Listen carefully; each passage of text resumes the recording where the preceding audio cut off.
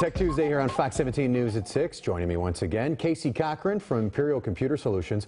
Tonight we are looking at the problem of bad cell phone reception. Maybe you live in a rural community or you do a lot of driving up north where you don't see as many cell towers. You have a solution. A solution. An antenna, basically an antenna that you can, it hooks up with a magnet right on top of your car.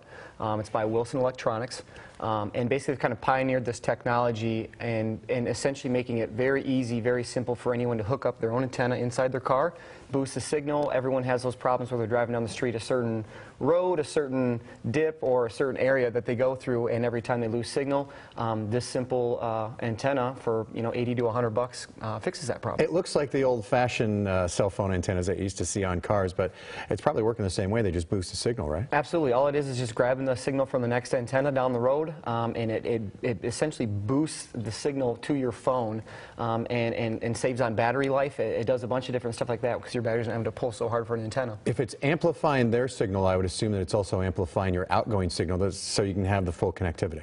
Absolutely. And full connectivity means less drop calls, but it also means less battery, or means more battery life, and it means better, stronger signal. Now we're looking at a couple things here in the video that look like an at-home version where you can either put that device on the wall, on the window, or put an antenna on the roof of your house. Right. So to piggyback a little bit off of last week, we showed how to have a mobile hotspot for your phone for 4G and things of that sort. So to take that one step further, we had a bunch of people come into our store saying, I don't get a strong signal inside. I don't get a signal inside my house or my basement.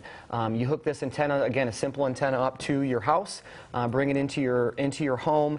That antenna boosts your 4G signal inside of your house or your basement and fixes that problem. And you know, so many times you see the carrier has these maps of where all their cell phone towers are, right. But you get out toward the lake shore, it's hard to pick up a signal unless it's coming from Milwaukee sometimes. Yeah, lake shores or cottages, or even in our house in the basement. You know, I can walk outside, I get 3G. As soon as I go inside, I don't. All right, what do these set you back?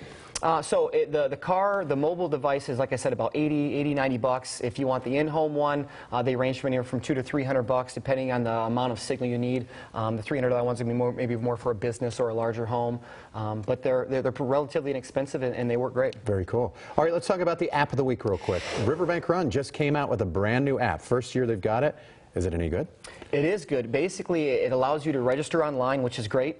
It allows you to track your training progress, things of that sort. It gives you a free song each week, so you have a playlist when the race starts.